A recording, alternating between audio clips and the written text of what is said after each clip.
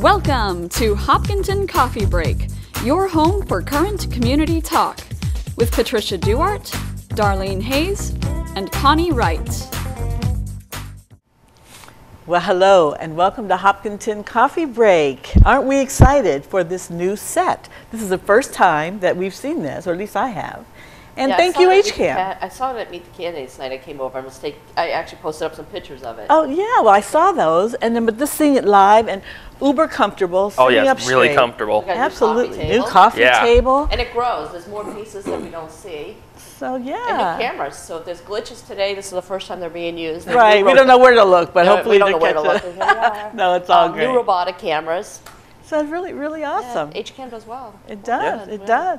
So we're missing Connie today, who is visiting with her daughter and family.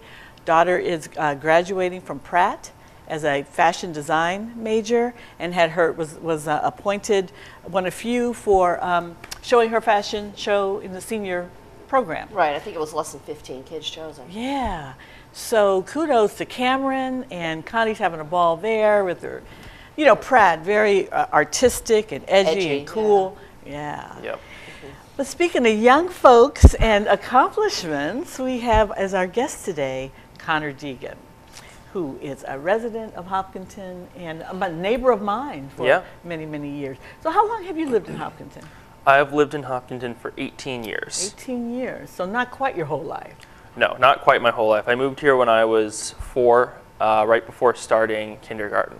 Okay. So you probably don't even remember before here. No, not really. I remember very little bits and pieces, but all of my childhood memories were all Hopkinton. Yep. Yep. So it was always on the neighborhood you live in now? Yep. We moved there right as the house was built and have lived there ever since. Well, you know, I don't know if your house was built when we moved in. I mean, we came in '97. Do you remember? I think we came in '96. Yeah, because I always think of your family and ours and a few others as is it like kind of the earlier settlers? Yeah, it's kind of the originals. The original. Like with the whole Saddle with all the Hill, block Daniel parties. Shales Yeah, area. exactly. It was all that, like one section of Saddle Hill and then all of Daniel Shays. We were all the ones who went to the block party together. We all did. Yeah, it was all the community stuff that we did together. So it's been a long-term friendship, and you know. But putting it out there, the thing that we're very excited about and having you on, as you are the youngest candidate running for an office here in Hopkinton. Connor Degan is running for town clerk. Congratulations for stepping up in that way. Thank you very much. He actually ran for office last year and won too, you know. He actually ran last year and is on the Housing Authority. Yeah, I'm vice chair of the Housing Authority now, and I've been with them for now a year, and it's had its ups and downs with crazy things to deal with, but it's been an awesome ride the whole way. I think it's an interesting year at the Housing Authority too, because this is the first year that we have actually shared an executive director of the Housing Authority with another community. So really? We share it with Westboro, and that's new. I mean, my introduction to the Housing Authority is actually through Carolyn Dykema and Andrew. Okay. Because that's where Andrew did his Eagle Scout project, and so we ended up spending a good deal, hundreds of hours at times, at the Hopkinton Housing Authority.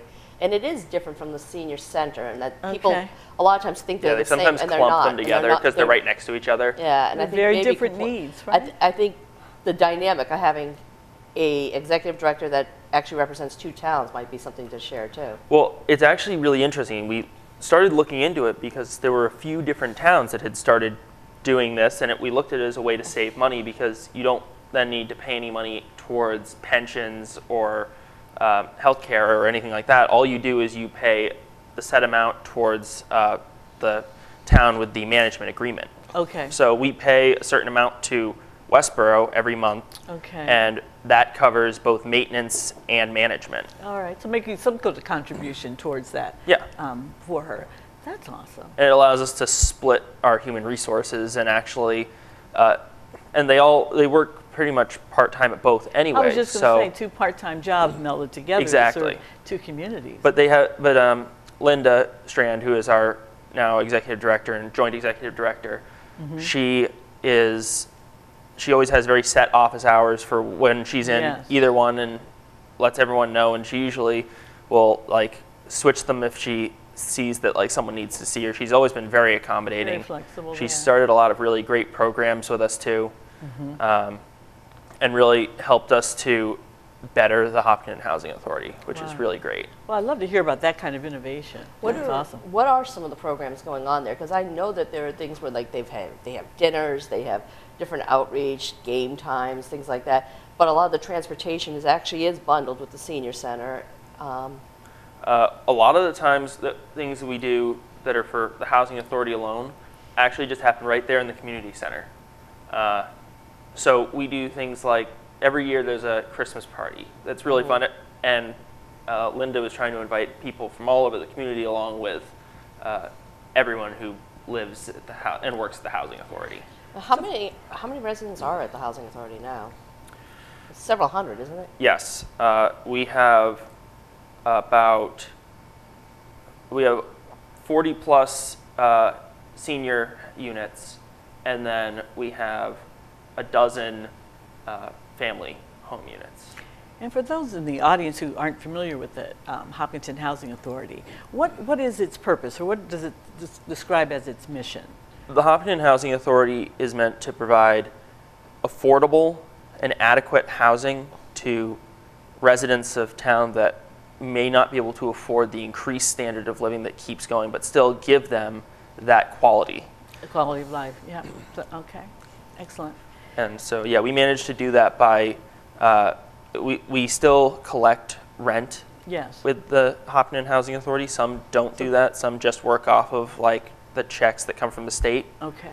But we do it, and it ends up resulting in people who have lived in town all their lives can move there and be able to live there, and then we can still provide amazing programs and events for them. So the residents do pay some rent, so it's subsidized in some way, which is awesome. I mean, I think it's always been nicknamed as like Davis Road, and people always looking at it as the senior housing, but it's also disabled, special needs people there. Exactly. That's awesome. And that, you know, when you go past the whole Davis Road, those 12 individual homes are actually really nice. They have a little playground in the middle for them. Yeah, that's the Mayhew Court section. It's all family housing.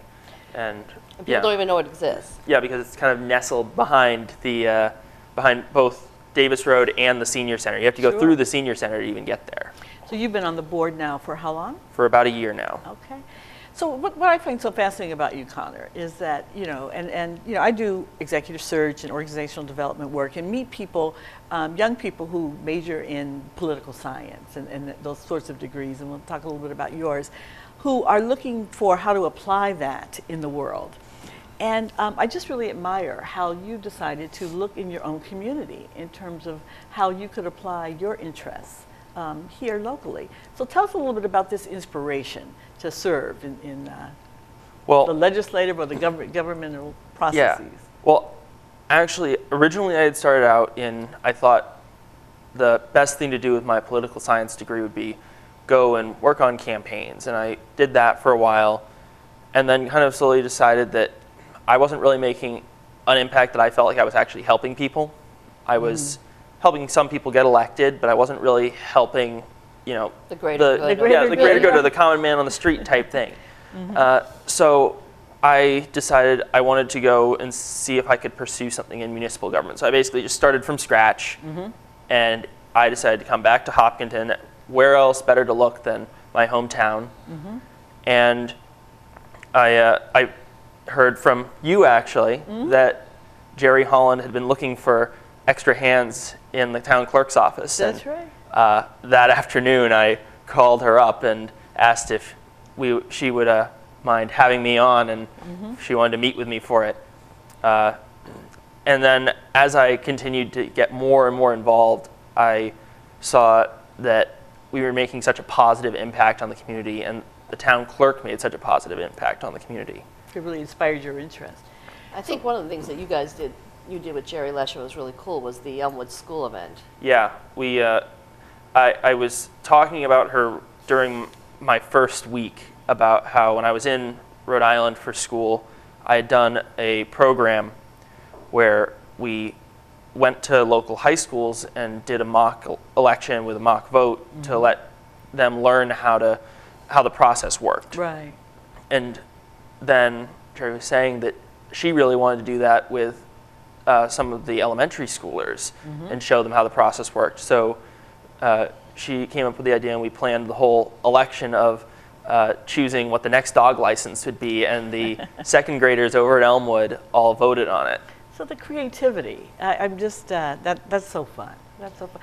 But, you know, so thinking back to when you were in college, what were a lot of your classmates thinking about doing with their political science degrees? And a lot of the ones who were in, who did the same focus as me, is going into, you know, American politics and with state and local government as their primary focus, were either looking at going into campaigns and elections, or they were looking at going straight into law school. Okay. Otherwise, a lot of them ended up splitting off into foreign relations, and now are all working in like Washington or for in any of the state capitals for any kind of relations department. Right. Where'd you go to school? Roger Williams University. Oh, it's a beautiful campus right there It on the is water. right on the water. I have a funny Roger Williams story. Totally off target, but my dad grew up in Federal Hill in Rhode Island. Oh, yeah. Okay. And so Roger Williams started off as a junior college in the upstairs of the Y in Providence. Yep. And so while well, this was many years ago. before my dad went into the service, he had already gotten his associate's degree from Roger Williams. He had gotten out of high school. They didn't have enough money for him to go to college. Knew he'd end up being drafted. So he'd work at the grocery store delivering. He worked at like a local meat market. He was delivering stuff. And then at night and weekends, he was going to Roger Williams upstairs at the Y. He said he had to climb 3 flights of stairs to get there. They only offered like 4 programs, and one of them happened to be a associate's in, he's going to call it radar engineering, but I think it was basically like ham radio and things like that where he started off at. And eventually, you know, went to the Army and finished up at BU and stuff. But that, you know, Roger Williams has grown a ton. It's beautiful now. It has. Actually, you can major in sailing now. They Did just you learn built to a new. sail? I didn't learn to sail. They have a huge sailing team that's like gets national recognition. Yeah, it's one of the best in the and world. they actually. just built a brand new sailing center, which is lovely. Yeah. Their crew team is out of this world too. Their crew team, but their crew team's only a club team too. Wow. That campus and probably Salve, Virginia are probably 2 of the most beautiful campuses in New England. Yeah, they are beautiful. Definitely. So my husband went to URI, which he's quite proud of, and loved it down there in Kingston, which is a gorgeous area I have friends who went there too. My next door neighbor's graduating from URI next week. Did you know Skylar Wright and the Wright kids? Jamie Wright would probably be on you. He graduated from Mass College of Art, but and she's been on the crew team at URI and been on a campus closer to water because of that. Yep. So kind of when you were in high school here in Hopkinton, were you thinking about, what were you thinking about in terms of your future? Did you have any idea you'd want to major in political science? And I wasn't entirely sure, to be honest, when I was in high school. I was still, I mean, most people who were in my position of being a little undecided when I was in high school probably would have gone in with a, like an undeclared degree. But I decided I really wanted to go in with something, so I looked and I kind of juggled with maybe doing business because I had really enjoyed business courses I took with the high school. Right. And the other one I looked at was political science because I had a real passion for politics and even political theory and how the different tiers of government worked. And so I decided that I was going to go, and I'd seen really great things at Roger Williams and decided, okay, I'm going to pursue political science and I'm going to go to Roger Williams for it. And that's and I didn't really know at first what I wanted to do. I thought I could do campaigns and elections with this. I might want to maybe I'll run for an office one day. Maybe I'll like be a staffer for some major politician in DC or in Boston. Who knows? So now And you you are may do running any for of your own. office. Yeah, now I am And running for office. You know, and see, learning what it is from the ground up, from the grassroots, which is an awesome thing. we're seeing your signs everywhere. Yeah. Which is kind of cool. So even that, I have to, you know, for folks who don't do the political thing, how do you, I mean, who designs your signs? They're awesome. Is that something you do, or you get a graphic artist, or how's that work? I actually have a really good friend from college. They're a couple, and I was in their wedding party, and we've maintained our friendship since graduation, and she's a graphic designer. So I asked her if she would be willing to come and help me design a sign, because I didn't want the same generic sign that I see every time I drive around any town around election time. Right. I wanted to see something that popped at me. It was a little different. Mm-hmm. And it does. It's actually an excellent sign. Mm-hmm. Thank you. Well, I'm thanking her. You just get to put them in the back of your car and put them up. we spent 3 hours on the couch working on the design. One of those hours was just working on the D. Sure. It takes a while to come up with that stuff. And so we did that, and it took a lot of time, and then she did all the finishing touches while I had to run off to a housing authority meeting. Yeah. And it came out perfect. I was absolutely amazed, and I was like, this has got to be my sign. I had seen Darlene for coffee, talking to her about the sign at one point, and she's like, you don't need to do anything special for the sign, just do 2 colors, your name in one color, background in the other. And then I end up doing Michael's in 3 colors. So and then I said, well, just take a look at it. And I showed her on my phone, and she's like, wow. Well, you know, that's what's fun. Whatever role you do, whatever job, I mean, to put your own creativity in it. You know, that's kind of a theme that I'm hearing just in talking with you. You know, creativity, being innovative, you know, pulling your friend from college, you know, whatever other people do for coming up with designs, you know, kind of tapping a resource that you have in your network, which is a good thing. Absolutely. I think one of the neat things about you running and stuff is your age. I mean, I think one of it is it's bringing a fresh air. We just got through what I call the carnival democracy in town, the town meeting. And honestly, we get to a point now that we're allowing 130 people, and yes, I'm one of them, but to decide how we spend $80 million of money and different things proactive, and that whether eventually we go to, I know that it has to be bylaw change, there's a Saturday town meeting, or maybe we could open up to more people, whether we go to an elected representative town meeting, but there's got to be something that we change moving forward. There's 130 people making decisions in a book that thick with every, that detail. Oh my God. 52% of it, is school budget. I understand that, but then people complain and say, it's all the same people. It's like, well, no, a bunch of us are dead now too. We have to thank the folks who go out, but if you don't go, challenging or not, but if you don't attend, you have no say in it. And if you don't read the articles, you have no say in it.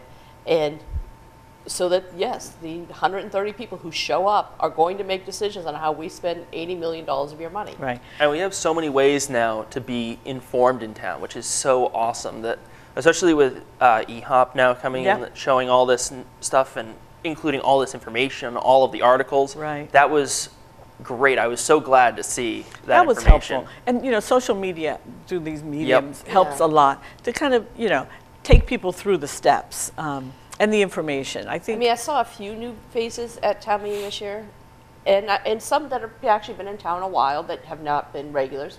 Your parents being one of them. Not to put that, but I'm one of them. I'm not a regular. But to say that I think eHop did a thing on here at HCAM too, but that. There was some conversation on social media yesterday saying, I didn't even know what was happening. And I'm like, wait a second.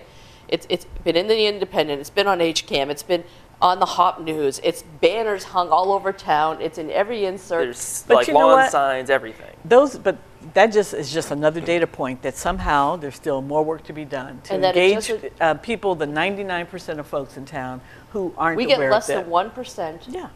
Of our residents that turn out at town meeting. Right. Well, you have to understand. And then a whole bunch of them leave after one article that they came for.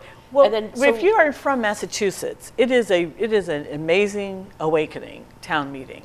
I think those from the state are used to this. Not every town does. The small ones do, but it is an amazing. I mean, I encourage everyone to go. Obviously, but I can just say that I'm embarrassed to say I'm I don't go every year. It's a big ask. I mean, I like it because I like watching the whole process of it. But then I look at like a town like Dover, 6,000 residents, 800 people show up at town meting. Why are they committed? Why do they go? Why don't we don't? Explore what their secret sauce is. Because around. They must be selling hot dogs there or something. Coffee. They must be something. Wine because they must be selling food. So it's not maybe there's a change in the process. Maybe there's a change in how we do it, where we do it. You know, maybe it should be at TJ Spirits. I don't know, Cornell's, but there's something that is not where. Yeah, you we need to find out what that is. Dover's fairly close to us, so I mean, a town that's 2 towns away, turns out 12% of their population at a town meeting, and we turn out 1%. Right. And I don't think their residents are any broadly different. I think there must be something. It'd be fascinating to find out. Actually, one thing that I gathered when I was pushing people, like, go to town meeting, even if I don't care what you're going to vote on, whatever it is, you should go, make your voice heard.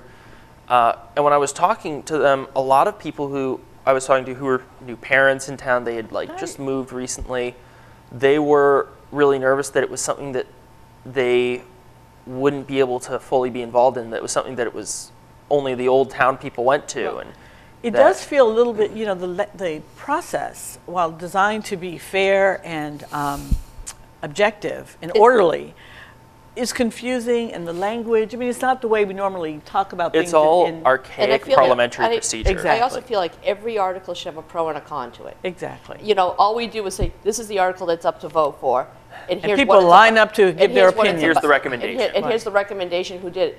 But there's no con on it. There's no pro for it. There's nothing that is a balance on, so people can weigh against it, even, or weigh for it. Right. I mean, because some things are against something. How the article is written, you'd be voting against something. I think those have to be better explained. I don't know if they need to go, in handouts from the school. They somehow have to get into more younger people coming, and I think Connor will be a key in trying to help that. I think reaching out to younger voters. I know that I'm working with someone now to actually build an event called Rock the Vote that will happen probably sometime the end of June or in July. Which would be perfect, because the biggest problem is just getting people to get there. And it's bipartisan, and it'll be basically a rock concert with all the voter stuff, and it'll be open to any party, candidates, new elected offices to come and introduce themselves to 18 to 21-year-olds. No alcohol, and just a chance to, if you haven't registered, register. It's a presidential year, and it's a big deal. Yeah. I mean, this election is a big deal. Absolutely. Well, we want to switch gears and get to some community updates too. But we're excited about what you're facing, what you've stepped up to do, and wish you all the luck in the world. Well, thank you very much. Absolutely, absolutely. So, Darlene, what's going on in town? In town, I think Art and Bloom is still going on at HCA. Tonight at HCA, Barbara Kessler's once a month open mic night is tonight. Tomorrow night at Front Street Concerts is their in-house musician in-house. And I know a lot of people don't know what Front Street Concerts is. I mean, at Front Street Concerts, you have to RSVP advance. It is at a private home. Google it, I guess. So Google it and you can check it out. But tomorrow night is a Brazilian repertoire of very historic Brazilian music. So I'm going to check that out. A couple things that are needs in the community. There's a woman named Carolyn McGibbon who's become the regional rep for foreign exchange students, and we'll put up her name at the end of the show or something on how to reach Carolyn. But they have about 6 students, some Europeans, Italian, and Asian students that actually really desperately need to be placed. If you take one of these students, there is a stipend. The families receive $900 a month. It's a very fulfilling. You can be an empty nester. Actually, one family in town is an empty nester, and they're taking 2 children. Oh, wow. And stuff.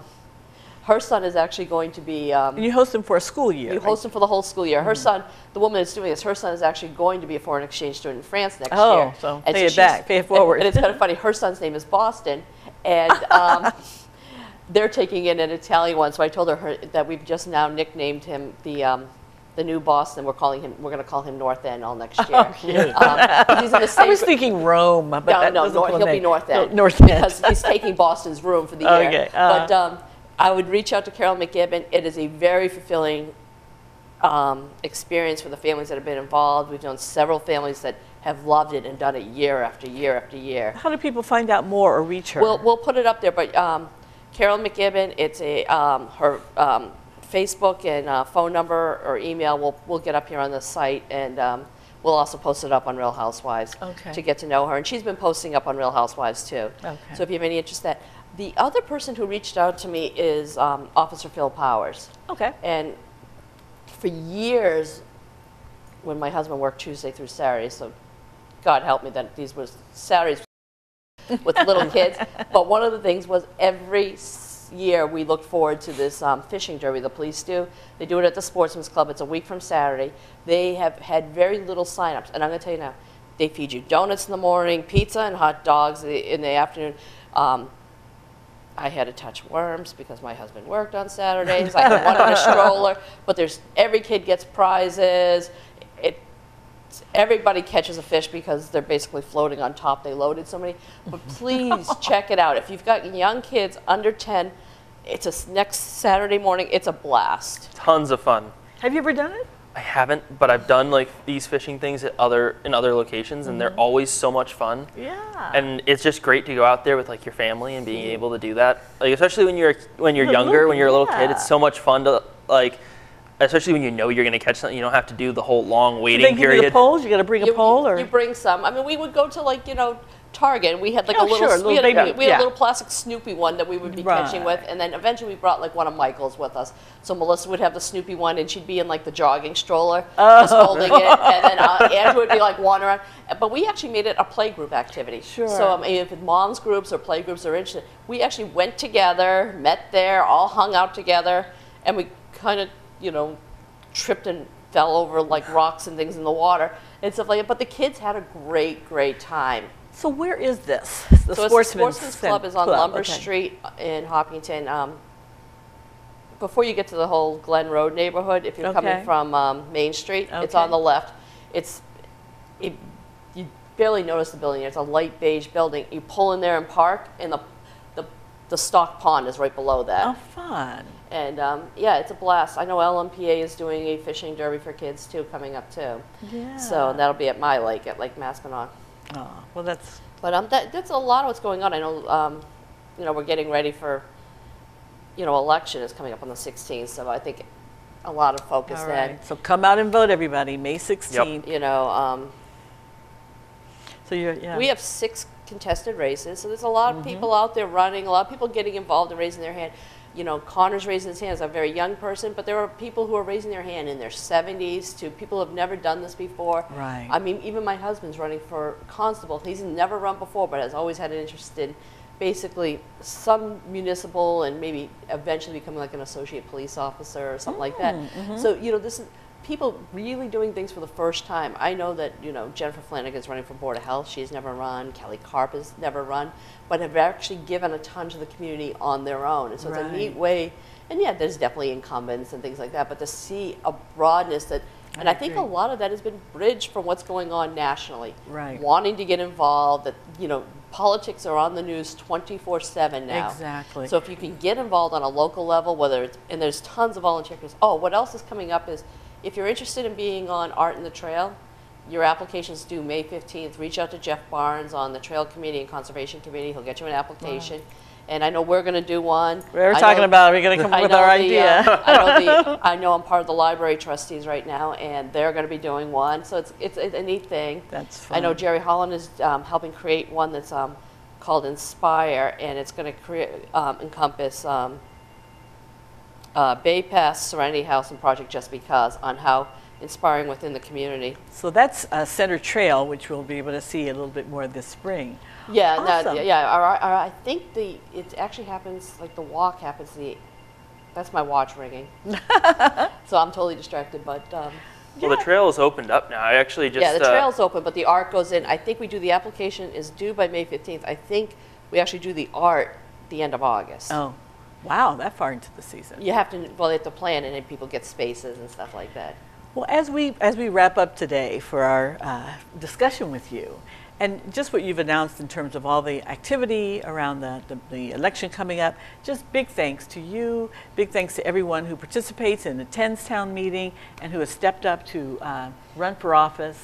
And then do you have a website or a Facebook page? Yeah. Yes, I do. I have a Facebook page. It's a Degan for Town Clerk? It's Connor Degan for Town Clerk. So you can look him up on Connor Degan for Town Clerk, ways to get involved, and check out Connor's bio. Check out all the candidates, incumbents, new faces, new voices. It's all good. All right. All right. Thank you for joining us, Connor. Have a good weekend. Happy to have you. Thanks for having me. Thanks for being on, everyone. See you soon.